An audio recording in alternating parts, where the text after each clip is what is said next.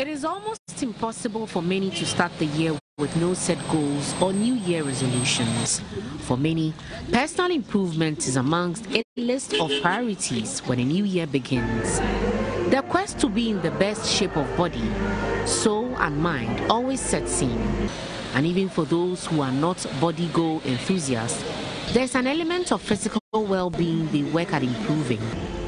One thing almost constant with this desire is exercise. Gym subscriptions are off the roof in January, an indication on the psyche of many about the first month being the most important in setting themselves up for a healthy year. Alpha Romeo is a gym instructor, and he tells me the numbers just 4 days into the year are an increase of their usual.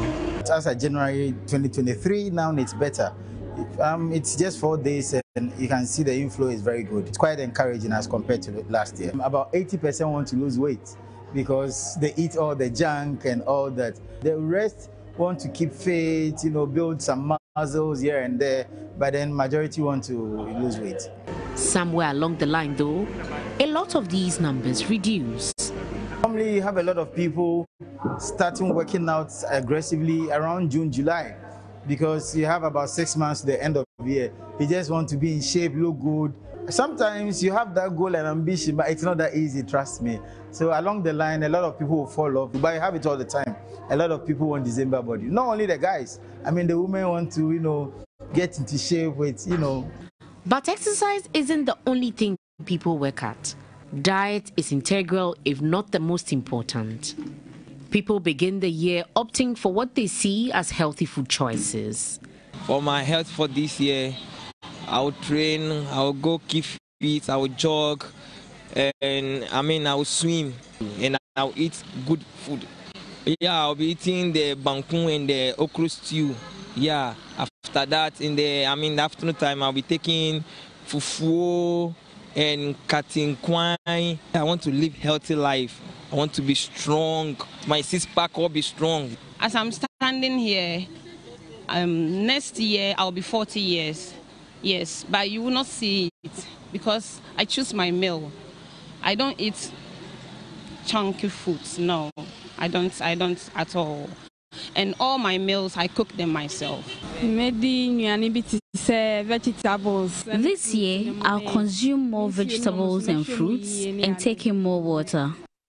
However, at a time when disposable incomes have dwindled and food inflation has hit the roof, healthy living seems almost a luxurious choice. But dietitian Nana Kofi Owusu says one can eat healthy on a lean budget. Our local food, say a body or a barriere or a monkey, cocoyam, plantain with some palava sauce or some garden stew will be filled with nutrients. They are not empty, they are nutrient dense. So I'd say that because of the cost component, because of the nutritional superiority, and because of the readily availability, that is why we should choose our local foods over our foreign foods. The dietitian is, however, against skipping meals, whether it is to save money or lose weight. When you miss your meals, you tend to eat a bit more on the next meal. So instead of taking, say, one bowl of kenke, satiety is deferred, and you tend to want to go 2 bowls or 3 bowls. Why don't you rather spread that 2 bowls of kenke, take one in the morning and take one in the afternoon? It's the same cost component. You have just reduced the quantities. I have what I call the 1 gallon principle. It means that we should tend to eat like the taxi drivers buy fuel. They buy 1 gallon, they use it when it's getting finished, and then they just top up. That's how we should eat. A bit at a time, moderate quantities. So if we learn to eat in moderation, we'll be able to eat 3 times.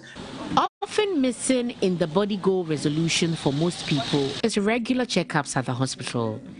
People will mostly only visit the hospital because they feel unwell. Dr. Courage Dogbe is a medical practitioner at the Ridge Hospital and says people must change this habit. It's advisable to do regular checkups anyways. At least every year there are some routine labs that you can do. And if the health provider thinks that from these routine labs, there's an indication to do more labs to diagnose a particular illness, then he or she does that. There are certain diseases that can be prevented if individuals do proper lifestyle changes, live healthy lives. He says a healthy lifestyle should not be for a period, but a lifelong decision. If we can discipline ourselves to adhere to our healthcare providers' instructions, then we do not have to say that I'm achieving December body. Our body would already be in that December body and takes us through so many years. More often than not, the health and wellness resolutions made by people are highly restrictive and unsustainable, leading most people to break their resolutions within a few weeks. To break that cycle, it is important to make resolutions that can not only improve health, but also be followed for life. Aisha Yakubu Khalid, TV